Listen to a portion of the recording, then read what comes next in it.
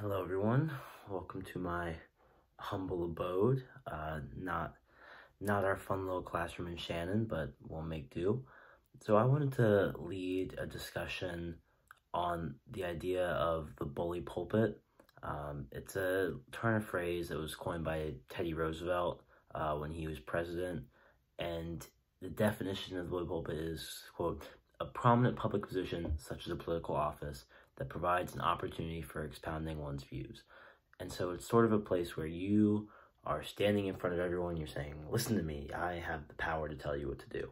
And I think that's a really interesting idea, especially in modern terms. And I think that's sort of represented by the actual term bully pulpit, because when it was coined by Teddy Roosevelt, the word bully didn't mean necessarily what it means today. It meant more, it's in the same vein as awesome, and how that used to mean awe-inspiring, like with a lot of power. A bully as an adjective was something that described something that was superior or magnificent or powerful. And now, obviously, bully means someone who bullies someone else, who enforces their will. And I think that the idea of the bully pulpit has evolved with the terminology of it, actually, and how what originally sort of meant being able to project your ideas in a benevolent way that other people would hear can now sometimes be interpreted as preaching, as dictating to people what they should do. But that's interesting, but I didn't really want to look at that sort of negative aspect. I wanted to look at it in a more positive light, but you can certainly see examples in the text we've looked at throughout the course of people who have, or almost as importantly, haven't had the benefit of that bully pulpit, because the main advantage that having a bully pulpit gives you is it basically gives you built-in credibility. It's like saying, here, you can start with a higher level of credibility than you would have had otherwise, be that based on your political position. For example, that would be how Teddy Roosevelt would have seen it, or your standing in society, or your accomplishments. The text that I chose, Walter Payton's Hall of Fame speech, his standing in the world of football, it gives him built-in credibility that I think gives him more power in his speaking and allows him to do different things than you would if you have to gain credibility. And so ideally, I'd start with a little thinking and discussion of people saying, well, how have we seen the bully pulpit in our texts? How have we seen it not exist? But I'm going to walk you through some of those, but I'm just going to take a second. So everyone watching at home, I'm going to build in some time in this video, like a minute or two, just sort of think about how we've seen it in our text. You don't have to write anything. This isn't part of the activity or anything, but just take some time and think about what we've seen in our in-class texts.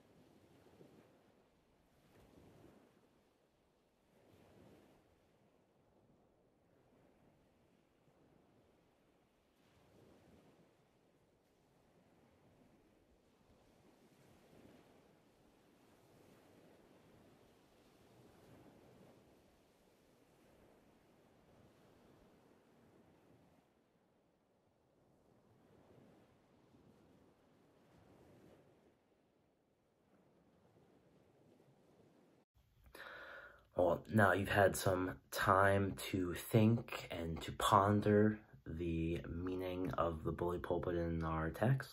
I'm just going to walk you through a couple that came to my mind when I was first thinking about it. The first one that I thought of, and this was obviously because I wrote a whole essay on it, was Frederick Douglass's "What to the Slave is the 4th of July" speech. And this would be a good example, I think, of someone who didn't have that bully pulpit. Because in my essay, in my analysis, I sort of broke it down into 3 parts, and the first third or so of his speech was dedicated to capturing the audience, to saying to them, hey, you should listen to me. And that's essentially making up that ground. That's taking, I think it was about 6 or 7 pages of that speech that we read. It's taking a significant portion of your speech just to get your audience to even listen to your message in the first place. And so that's somewhere where if Frederick Douglass was speaking perhaps to an audience that knew the significance of him, like if he came back to life and gave a speech today when people have had time to recognize the significance, or if he was giving a speech to maybe a different audience at the time, like perhaps a black audience who knows him more as part of the community, where he had that standing already, it would have made his speech different. He would have given a different speech because he wouldn't have had to spend so much time telling his audience, hey, listen to me. And then I think Sojourner Truth, very similar, Ain't I a Woman? She was, I guess it sort of depends on which version you read, but it seemed like in reading it that she wasn't necessarily as interested in getting that level of credibility. She had the everyman appeal was her credibility, and so she didn't need to pander, I guess, in the way that some other speakers do to endear themselves to their audience. But even she was laying out her credentials, what qualified her to be talking. She was like, I do this, and I woman, I do this, I do that, I can do this, look at my qualifications. And that was sort of similarly dictating to her audience, hey, I'm someone that should be listened to. And that's sort of thing that comes with when you go in as that everyman personality, you're not going to have the bully pulpit. By definition, the everyman is not going to have that elevated position. And so I think that's something that's really interesting. And then the last one I want to look at one that did have the bully pulpit, and that would be our favorite stuttering King Birdie in the King's Speech, and how he has the very definition of a bully pulpit. He is the monarch. He is the figurehead of an entire nation.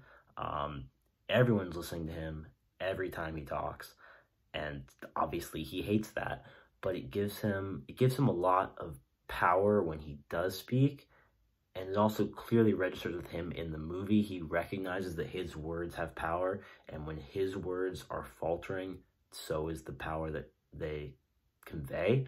And so I think that's a really interesting example of someone who has a bully pulpit but isn't able to use it necessarily to the fullest extent, if that makes sense. But I just think it's a good sort of balance of the text we've read of having a bully pulpit, not having a bully pulpit, how these different levels can influence the speeches you give. And then that sort of brings me to the text that I wanted you guys to watch or read, however you chose to consume this Hall of Fame induction speech. I apologize to those of you who are not huge sports fans. It probably isn't super relevant to you, but that's something that is very interesting to me, and I figured it was a good way to incorporate speeches and different speech-giving concepts with something that I'm interested in. So that's why I chose it. For those of you who don't know or didn't figure out, Walter Payton is widely regarded as one of, if not the best running backs of all time in the NFL. He's also been an incredible influence, or was an incredible influence in his community. The Walter Payton NFL Man of the Year award is named after him. So basically, he's a very, very important figure in that world. And when he was inducted into the Hall of Fame, he was that guy. Everyone knew Walter Payton. His nickname was Sweetness. Like, he was that level of famous. He had that respect in the community already. he had the bully pulpit. And so he was able to use that, and his speech is different and reflects how he has that bully pulpit. And so I wanted to go through a couple of key points that I noticed. And I mean, I really wish we could be having a discussion about this so I can ask you guys, but I just wanted to point out some of the things I found interesting. If you guys have any other ideas, feel free to keep those in mind. I'm sure they're just as important or relevant as mine. These are just the things that I noticed. So at the very beginning, he starts by thanking all the people that helped him along the way. Very stereotypical for award acceptance speeches, all of which are in the same vein of you've been recognized for being the top of your profession. If you're given an Oscar, people know who you are. You have just reached the pinnacle of your career. And so you don't need to introduce yourself to your audience and be like, hi, I'm Nicholas. I won an Oscar. Like I wouldn't have to do that if I won an Oscar. Everyone would know who I was. And so they replace that beginning, the part I talked about with Frederick Douglass, where he's pandering, for lack of a better phrase, to his audience. They're able to replace that with a thank you to the people who got them there.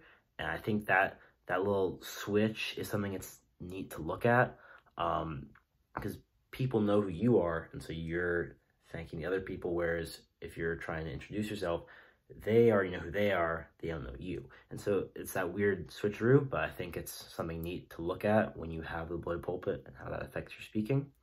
And then one of my first favorite quotes, this is when he's talking about his family and his upbringing. It's like, quote, "That's the reason why I had the moves that I did. Because when you have an angry sister and an angry brother chasing you with a broom and a wet dish rag, you tend to pick up moves that you never had before." And as anyone with a sibling or multiple siblings can understand, that is a very relatable quote to those of us. If you are an only child, good for you, I guess. You never got chased around the house with various instruments. But I really enjoyed how he injected humor into the speech. But there's also a subtle thing in there that you might not catch, is he starts saying, that's the reason I had the moves that I did. He assumes everyone knows his moves. And he's right. Everyone who's in that audience, everyone who's watching him give a Hall of Fame induction speech knows the moves that Walter Payton has. He's not gonna be like, here, watch this highlight film of me, and then I will continue with my speech. There's an assumption generally that people already know who he is, what he's done. And that's one of the things that comes with the bully pulpit. For example, you go back to Teddy Roosevelt, who invented it. People know who he is. He's the president of the United States. And that applies to almost any major national level politician, top level professional athletes, celebrities. You know who they are. They don't have to give a little biography about who they are, because you know. And that comes through in these speeches. It allows the speeches to flow better, I think, when you don't have to break off to be like, oh yeah, I did this thing. Everyone's like, yeah, the thing you did that I already know about. And so I think that really helps with giving a speech. I think it makes it better, honestly.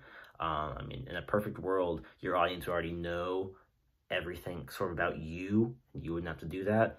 Obviously, not all of us are famous and at the top of our professions, but I think that contributes to why speeches like this are so celebrated.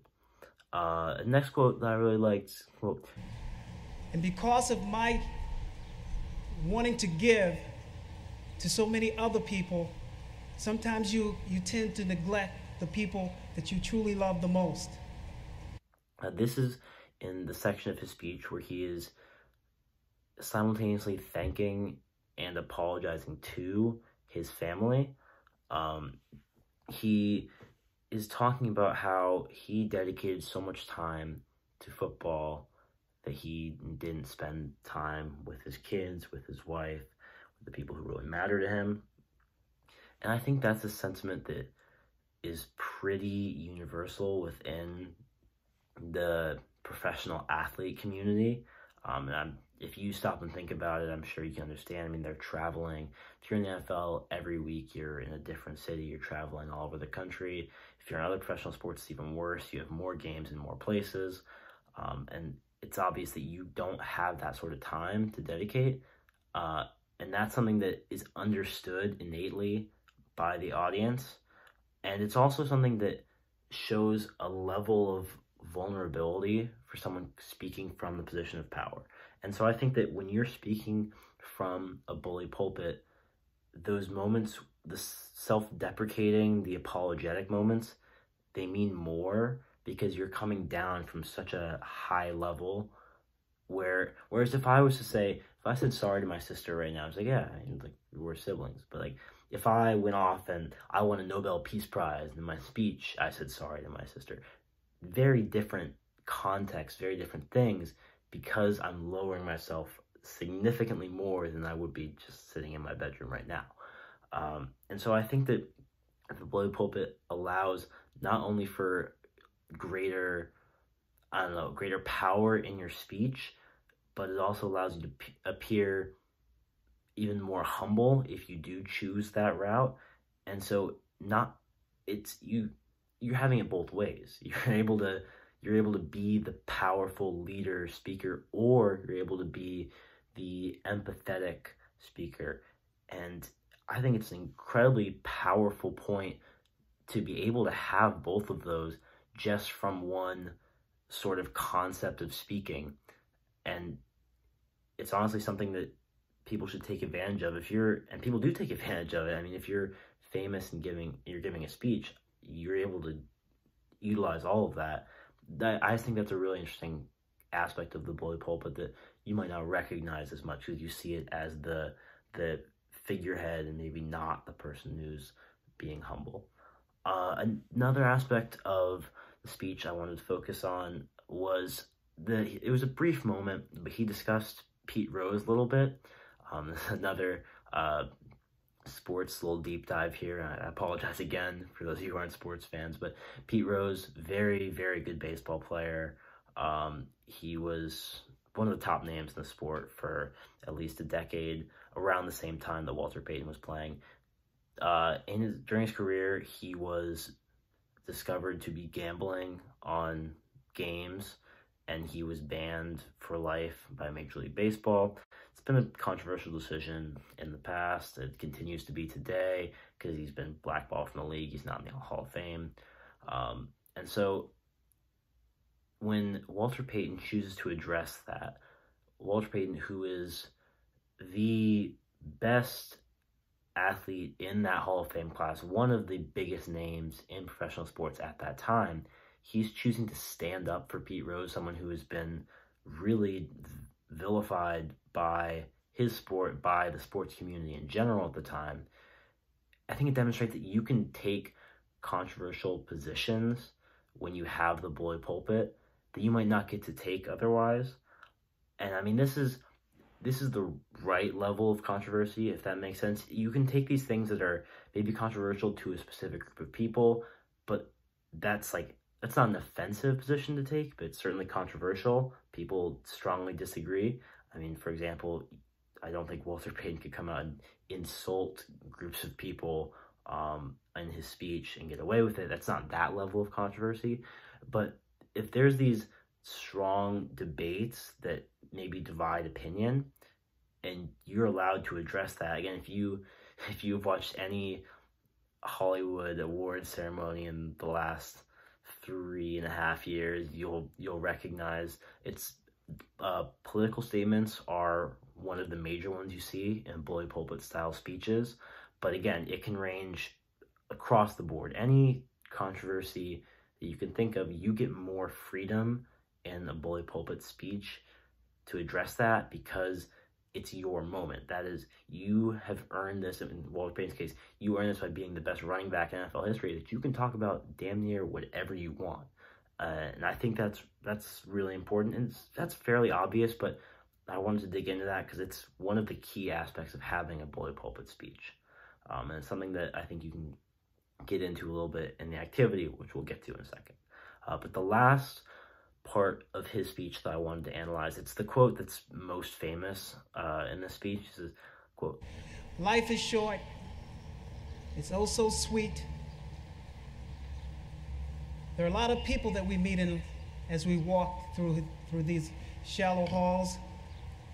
But the thing that means the most are the friendships that you meet and take along with you."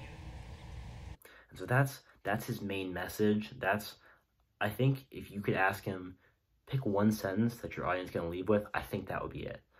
I mean, if it is, then he nailed it, because that's the one that people remember from the speech. That's sort of why it's so famous. I mean, I think my dad has probably said that to me no less than a dozen times in the last 2 years. So it's a very famous phrase, and you get to pick a message in a bully pulpit speech and really drive it home well. I mean, you should be doing that in any speech. You should have the main points you want to make, but in a bully pulpit speech, it really can be anything you want, and that's a very uplifting message. I think that's driven by this specific speech, the Hall of Fame commencement speech. It's like if all of us at our high school graduations had speakers. I'm sure student speakers, outside speakers, whoever they were. I'm almost certain you heard a "you can do anything with your life" type speech. That's very common. But those uplifting moments are more powerful when you hear them from a person that's at that level of having a bully pulpit speech. And if they don't want to necessarily give an uplifting speech, if they want to give a speech of warning, if they want to do any of that sort of stuff, they have that power. They can pick that phrase. And that phrase idea, that one sentence to be remembered, is something I want you to keep in your minds as we move into our activity. I know I have talked for a long time into this camera, and you're probably tired of looking at my face, but bear with me. I just need to introduce the activity real quick, and then you guys can do some of your own work. So the activity that I want you guys to do is in your course journals. I want you to take either a title or that one sentence that I was talking about for what your bully pulpit speech would be. So if you are standing up in front of, I don't know, say all UVA undergrads or our class, pick a big group of people, and you're standing in front of them, and you can talk about whatever you want. You have somehow validated yourself to be their speaker, and you can say whatever you want. What do you want to say? Pick your title of your speech, that one sentence, that one message you want to send. Write that down, and underneath that, I don't know, 2 to 5 sentences, summary why you want to do that, why this matters to you, something along those lines, reflecting on why that would be your message. And I'll give you guys 5 minutes to do this, and it sucks. Ideally, we would be able to share these. Speaking of sharing, in my original recording, I forgot to mention what mine would be, so at least I can share an example for you guys. So what I would say would be, the best experiences don't just happen, you have to put in work for them. That's in the inspirational vein of Walter Payton's, but I'd go on to explain that the best experiences of my life have been things that followed struggle, things that followed hard work. And so in my mind, you don't just let life happen to you, you have to go out and grab it. So that'd be my example. You saw Walter Payton's, I'm sure have something in your mind, and so sorry for messing up my original recording. I'm back to the OG. I'm not gonna have this posted anywhere, because this could be very private, and if it is, that's fine. Just in your course journals, just think about it, write it down, and then we'll get back for concluding in 5 minutes, so go.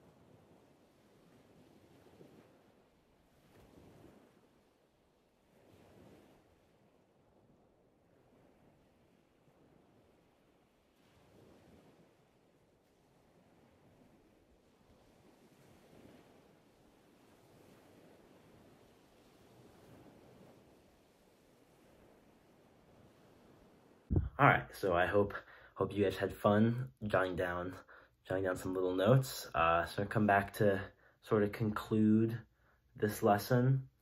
What did we learn? We learned about what the bully pulpit is, how we've seen it in our text, and one that I forgot to mention earlier and I feel bad about, the Oprah Winfrey speech from back at the beginning, very similar to the one we just watched, the Walter Payton one, so keep that one in mind as well. I feel bad for missing that.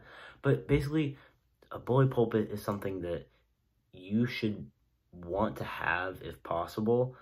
If you're speaking to a group of people that are, for example, within your academic field, you want to try and have that bully pulpit, you want to be that figure, and that's something you should try and establish, because even if you don't come in with that, you can be like Frederick Douglass and establish your credibility. You want to try and build to that level where you can then go say what you want, say the message that you want to say. And so when you're using it in your speeches, try and establish that credibility and get to that level. And then in your life in general, hopefully we will all be successful and we will all earn our own specific pulpits to share our views. I hope you all enjoyed listening to me talk, and I hope you're staying safe back home. And thanks, everybody. Peace.